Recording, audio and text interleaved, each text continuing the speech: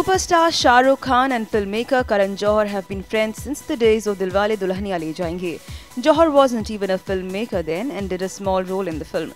Later, the friendship grew and Shah Rukh did Karan's debut directorial film Kuch Kuch Hota Hai, and later Kabhi Khushi Kabhi Gum, Kal Ho Na Ho and My Name is Khan. They even co-produced films together at times.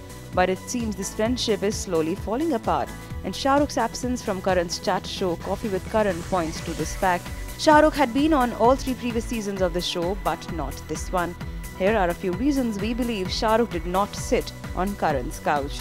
The biggest reason, it seems, is Karan Johar's growing proximity to SRK's arch-rival Salman Khan. Salman was Johar's guest in the opening episode of the chat show. Salman and Karan are apparently coming closer. Johar, however, denies all reports of a fallout with Shah Rukh. But Shah Rukh not being offered Johar's Shuddhi distinctly points towards the fact that there is certainly some problem between the two friends. The current season of Koffee with Karan is being termed a failure simply because of the pairings that appeared on the show. Most of them were simply to promote a film, while others were plain boring. Madhuri Dixit and Juhi Chawla for Gulab Gang, Ranveer Singh and Arjun Kapoor for Gunde, and Farhan Akhtar and Vidya Balan for Shaadi Ke Side Effects came on the couch for promotional purposes.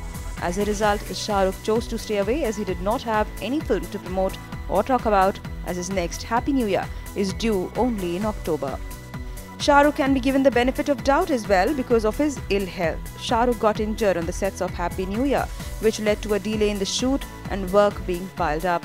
Shah Rukh might have given Koffee with Karan a miss to fulfill his professional commitments on time. Other things that kept him busy were reading Anurag Kashyap's film's script and a cameo in Bhootnath Returns. So, all of it together might have resulted in his absence from Johar's couch. Well, we wish that Karan Johar and Shah Rukh Khan are still good friends and hope to see the superstar in the next season of the chat show. Anamika Saxena, IANS.